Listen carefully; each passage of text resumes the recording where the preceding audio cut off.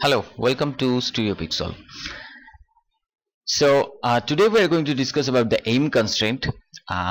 We have already discussed about the point constraint and the orient constraint, and yeah, I guess that you have already have a very basic idea about the constraining process and everything and how they work.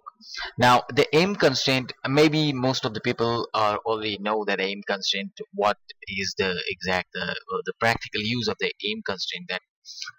That is, we actually create some eye controllers, because aim constraint is that the parent object's movement will actually control the rotation of the child object. So if in this case this is my child object and this box or cube is my parent object, if I move my cube, uh, that movement of the or translation values, the changes of the translation value in the cube will actually control the rotation of this shape, this box. Okay, now to do with that, just create a very basic relationship first that we actually aware of.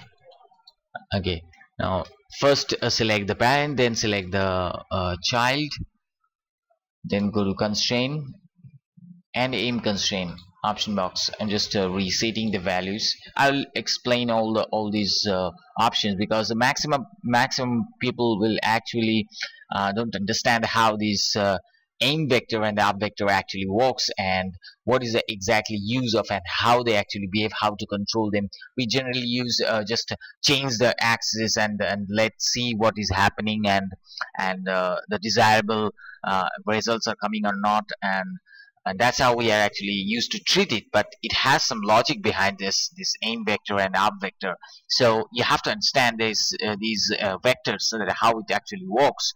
You don't have to have this knowledge of vectors in terms of mathematics, but definitely you have to understand what is the use of how the aim vector and up vectors actually play in this relationship.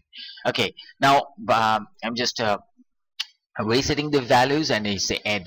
The moment I add, you can see the movement of my cube is actually followed by this rotation of this particular sphere that I've created. But I'm using the same relationship. I'm going to create the same relationship between these two objects, as this one is a very circular or round object. The aim vector and the other stuffs will it's very difficult to make understand how the aim vector and the world vector comes to play. So I'll just you can understand that I can use it for the controllers of my eyeballs, how to move the eyeballs, or how to read my eyeballs through it. It's very simple. But what are the basic logic behind that aim vectors and the up vectors? So let's see. First select the cube, and also the another one is it's actually I changed this shape, because to make you people understand what direction it's actually in. So constraint aim.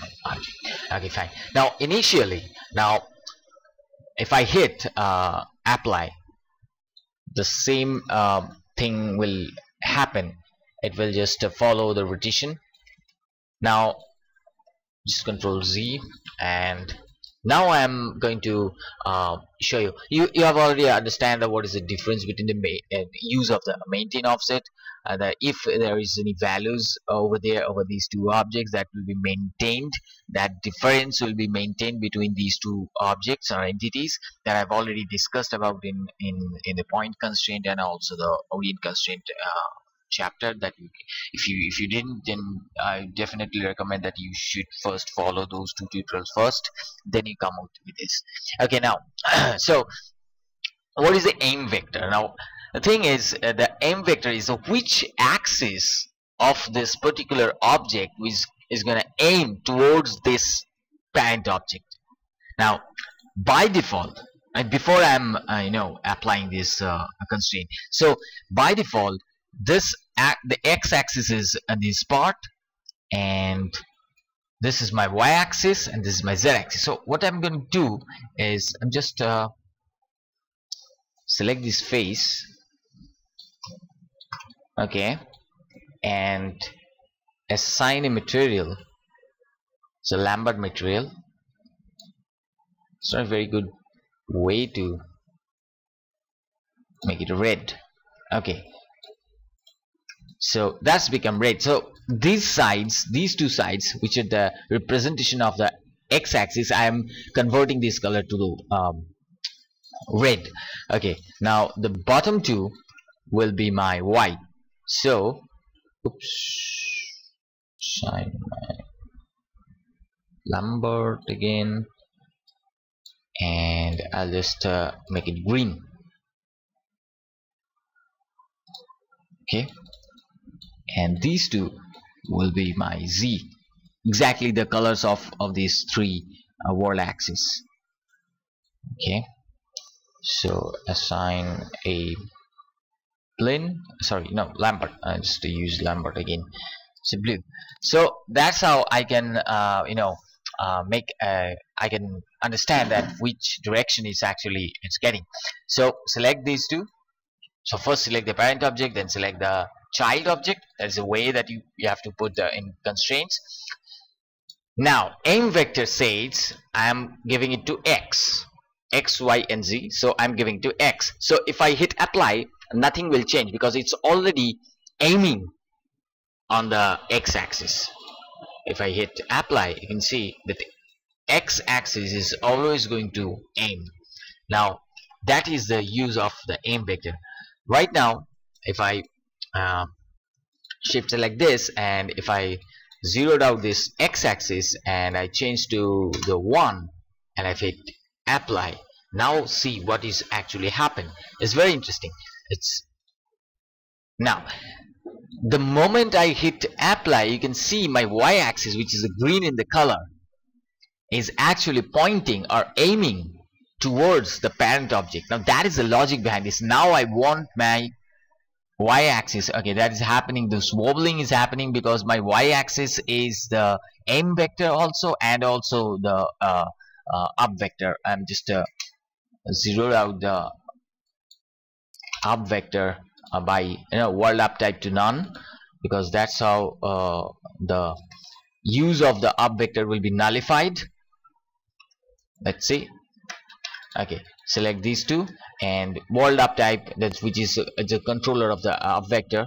I'm going to use it nullify. I'm not going to use the vector as a up axis. I'm going to release that. I'm just going. I will explain how the up vector comes to play. Okay, so the y-axis will be my aim vector. Hit enter, and that's it. So if I want my up or the aim axis as a Z, same way, what is going to happen is the Z axis will follow towards the parent object. Now that is the logic behind this aim vector. Now you can understand that which directions of your object you want to aiming towards your parent object or the controllers or whatever you want. So you don't get confused about these about these aim vectors. Now before you start to use this up vector, I strongly recommend that world type, you put a world type to the vectors. Not there are other sides like scene type. You want to use exactly scene type, and you want to object up matching with the up vector, the up axis of the object, and the object orientation up axis, and the vectors. If I really want to use, you really want to use the up vector as the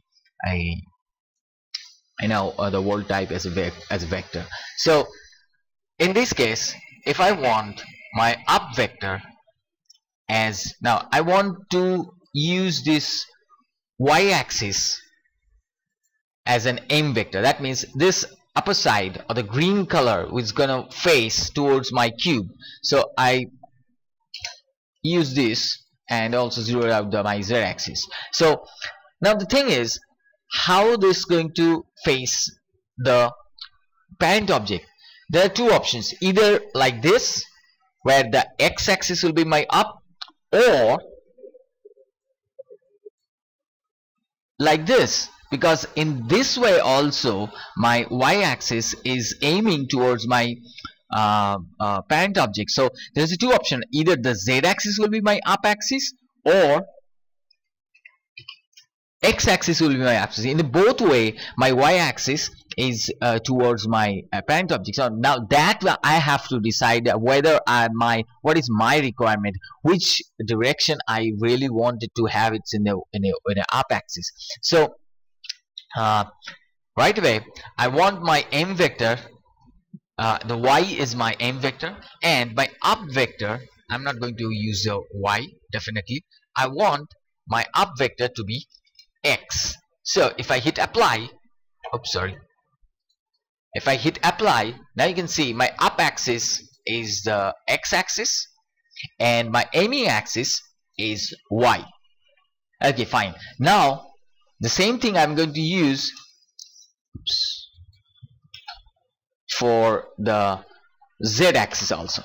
I want the Y axis is to my aim axis, that is this will gonna aim, but my Z axis will be on the upper side, not the X axis. So in that way, see that is actually the use of this aim vector and the up vector when you are actually you want to follow any objects to rotationally I say through the aim constraint. So that's how you never get confused. What is the, oh my god, what is the use of these vectors? I mean, which I'm gonna use, or whether X or Y or Z or what.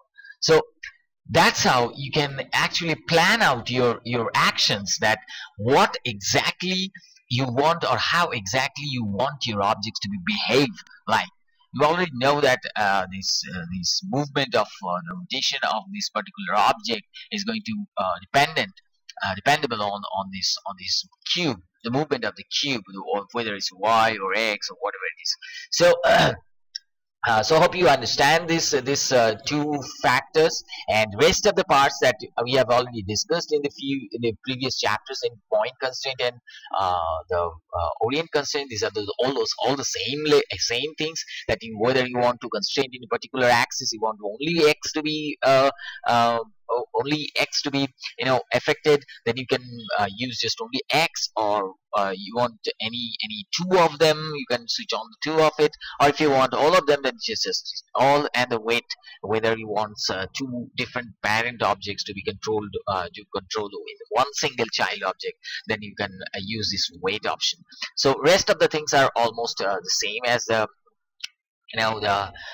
previous constraints, and I hope this aim vector and the up vector has been clear to you, and you can use this aim constraint in a different occasions according to your requirement. So hope you enjoy this. Thank you very much. Please subscribe to our YouTube channel, and also like our Facebook page, and also follow us on Twitter. So hope you enjoy this. Thank you very much.